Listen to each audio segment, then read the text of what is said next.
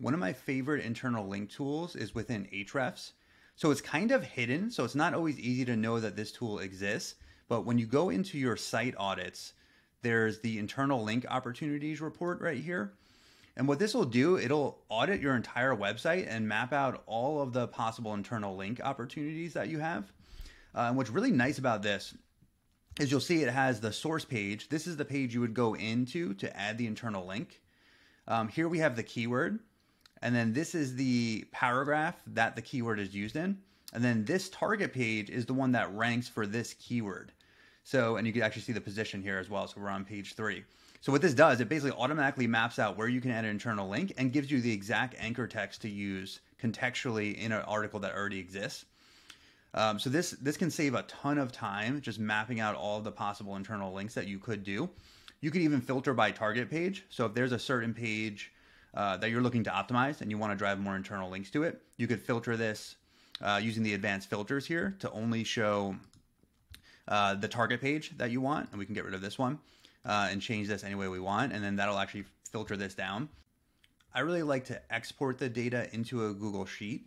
And you could actually make this a client-ready deliverable. So if you're doing a technical audit or if you're doing a content strategy, this is a great add-on to those files.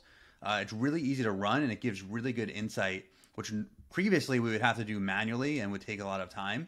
So if you export, you could export, normally we would export the full thing, but I'm just gonna export 100 rows just for the demonstration here.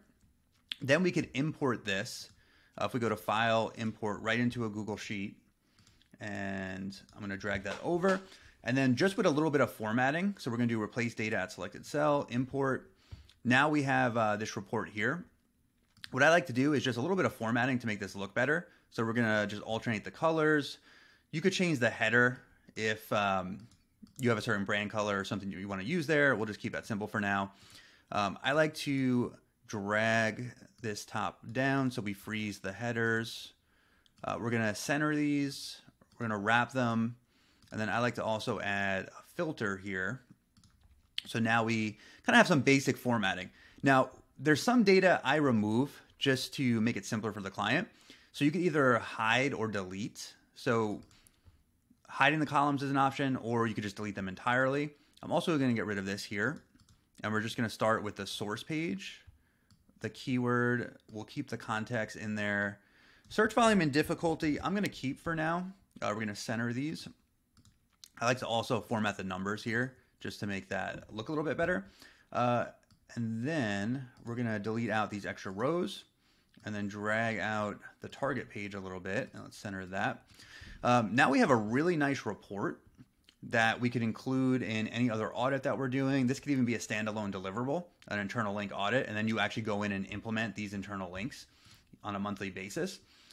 You could also format this too. Sometimes what's nice in doing some conditional formatting on this, where we can say less than or equal to this, so we're on the first page. Then we could say in between is between this, so we're on page 2, and I like to make that yellow.